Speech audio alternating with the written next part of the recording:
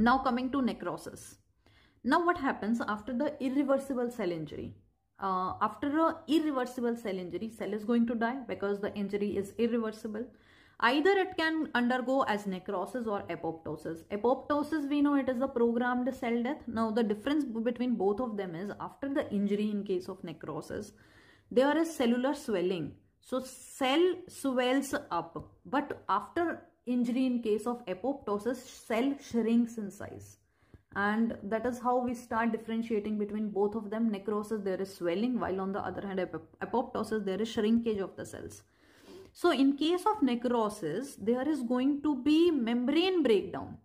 While on the other hand, in case of apoptosis, remember, till the cell die, cell membrane is intact.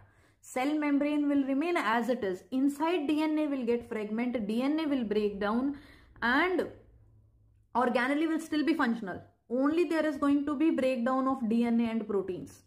And since protein and DNA are the main source for the cell to be alive, and DNA and protein itself are broken down, so cell is going to die eventually. So this is a programmed cell death in which all the organelle are functional, but cell membrane is also intact. And since the content which is inside the cell is not leaking outside the cell, that is why there is no inflammation in case of apoptosis. These are the hallmark features, these are the important characteristic features of apoptosis, that the cell membrane is intact, there is no inflammation since nothing is leaking out of the cells, and there is going to be no inflammation, and again the plasma membrane is intact. While on the other hand, when you see necrosis, necrosis is when the cell is killed, it is necrosed, it is going to die. So the cell membrane is broken down, then all the content of the cell membrane leaks out. And that is why there is inflammatory reaction seen in case of necrosis. So you can see there is disintegration of the cell and there is release of the contents, that is because of the membrane breakdown or disruption of the membrane. Organelles are not functional and there is inflammation present. While on the other hand, in case of apoptosis after the injury, first cell shrink in size, then the DNA get fragmented, membrane forms blebs or there is formation of apoptotic bodies with the condensed DNA. Organelles are still functional, membrane is still intact, plasma membrane is intact, and there is no inflammation that is seen in case of apoptosis. Now coming to necrosis, then we'll talk about apoptosis. Necrosis, there is disruption of the plasma membrane, all the content leak out and there is inflammation, right? Now we have five different type of necrosis. Coagulative necrosis, which is the most common type of necrosis, which is a dry necrosis. Wet necrosis is the liquefactive. Lique, as the name suggests, liquid. That means there is pus involved.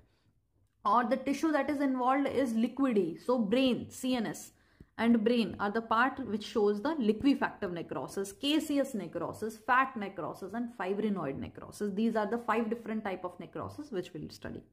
So coagulative necrosis, which is a dry necrosis, it is the most common type of necrosis, and we see tombstone appearance. This is infarct and nucleus is destructed, outline though is still preserved, and we see karyohexes in case of the coagulative necrosis. Now the examples for coagulative necrosis is ischemia, all the organ except brain and CNS, because it shows liquefactive necrosis. Dry gangrene or Zenker's degeneration, this is the muscle necrosis which is seen in case of typhoid. Or thermal injury is an example for coagulative necrosis. Now coming to liquefactive necrosis, which is also known as colliquative necrosis. So hydrolytic enzyme destruction and infection causes pus or abscess in the tissues. And basically there is a liquid mass. So this is seen in case of ischemia or infarct to the brain, or in case of pyogenic infections such as pus or wet gangrene. So dry gangrene is an example for coagulative necrosis, while on the other hand wet gangrene is a type of liquefactive necrosis.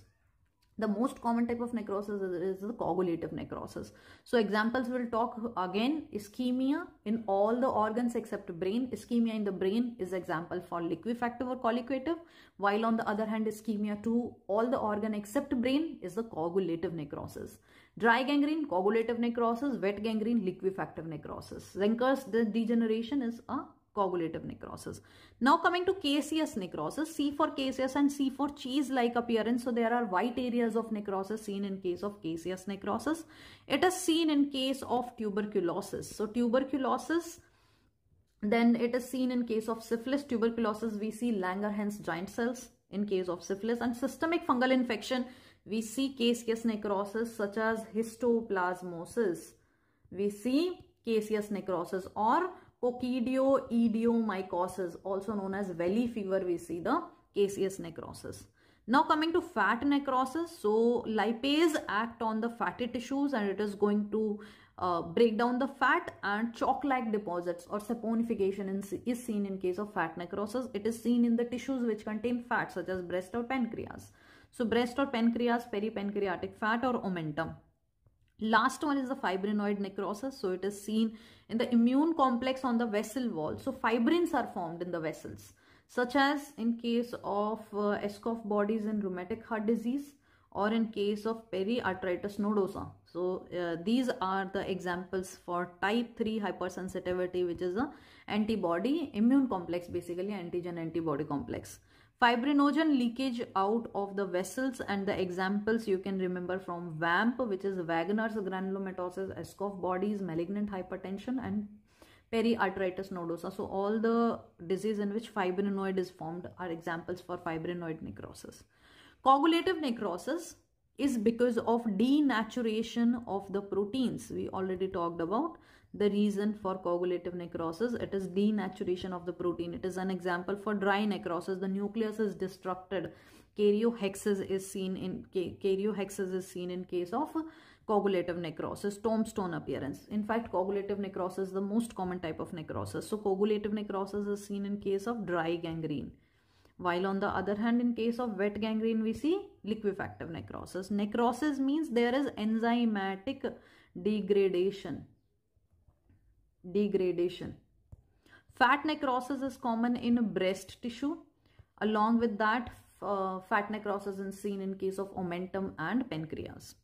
In cell death, myelin figures are derived from cell membranes. The cell membranes are coiled and they form the myelin figures. Liquefactive action in necrotic tissue result in the gangrene, and it is known as wet gangrene.